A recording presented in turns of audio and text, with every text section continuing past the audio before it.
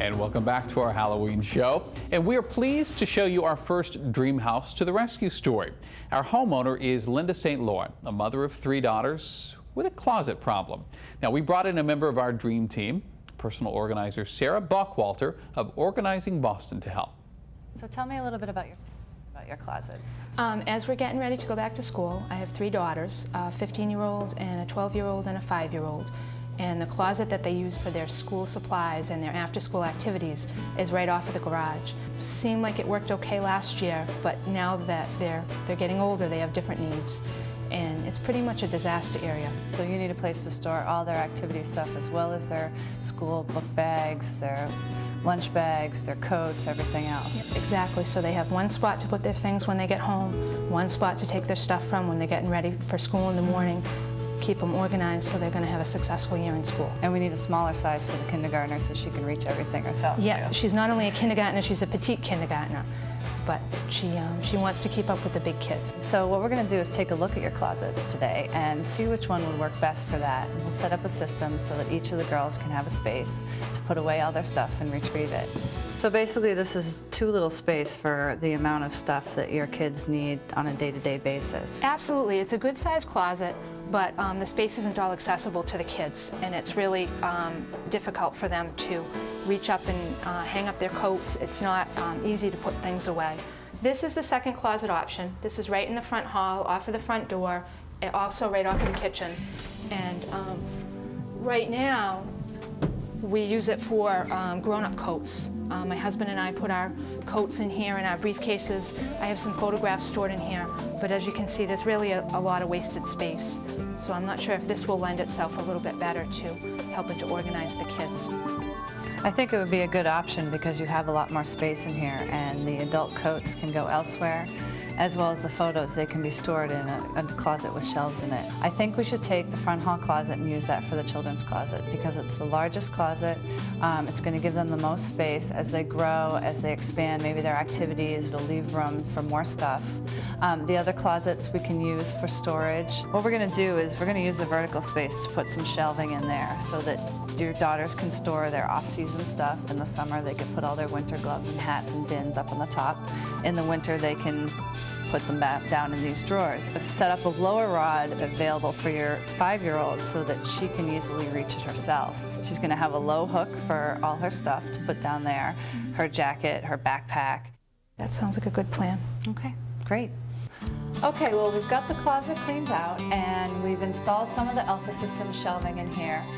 We've installed 2 shelves up here for more long-term storage, off-season clothes, that kind of thing. Basically, it was very easy to install. There's just one bracket up the top that we screwed into the wall, and these brackets hang down, the shelves go right on them. It's pretty straightforward. The next step we're going to do is install the lower shelf for the youngest daughter, and we'll get started.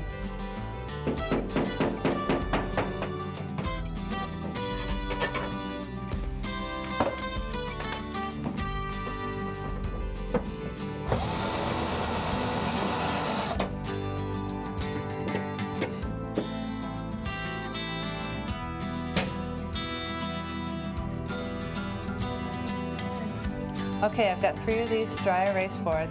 They're also magnets, so the girls can write their activities on them. They can also use magnets to hold any kind of notices or anything, reminders, schedules, calendars.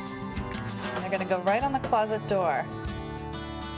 Now I've got 3 canvas baskets, one for each girl. And in these we're going to put their activity stuff. One does dance, one rides horses, one plays soccer. So there's enough space in there that they can put all the stuff related to that activity and they can just pull it down when they need it and put it away.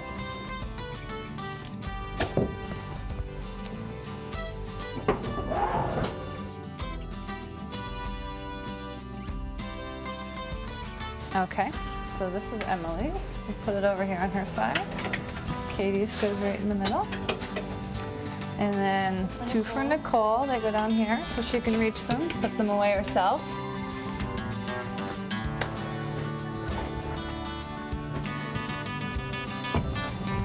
Okay, Linda, well, these drawers down here are going to be for shoes and accessories such as hats and gloves and that kind of thing.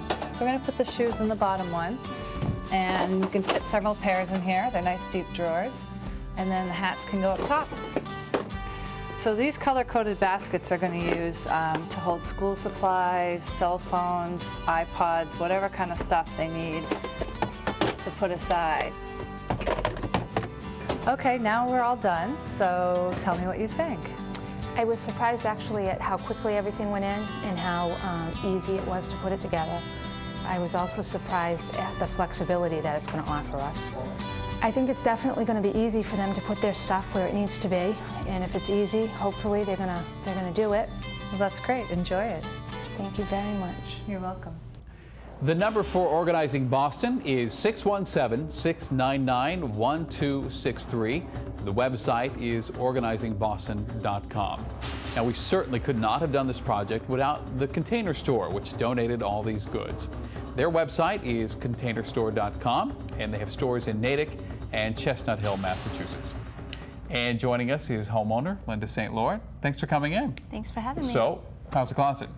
It's neat, it's organized, and I'm not tripping over anybody's junk in the hallway, so I think it's a success. You know, that closet was a little scary. And I can only say that as one with scary closets. Yeah, it was a little scary, and it was a closet that we just closed the door on and ignored for as long as we could. So having the opportunity to participate in this project kind of jump-started us. And you know, you're right. That's exactly what closets are mostly for. You throw something in and you shut the door and hope nobody sees what's in there. So how are the girls liking the closets? I think they like the fact that when they need something, they know where it goes and where to go to find it. It makes life a little bit less stressful. It's nice. Seems like a full life and a full house. Yeah, we have a busy horseback family. riding, soccer, and ballet, you said? Absolutely. Boy. And you've been inspired you to do a few more closets too, perhaps. It absolutely. It kind of was the jump start to finish the closets on the first floor and take some ideas that I had and kind of put them into action. Glad it's working out. Nice to meet you, Linda. It was great to meet you too. Thank you very much. Now, if you have a modest one-day project, give us an email. The address is dreamhouse@necn.com.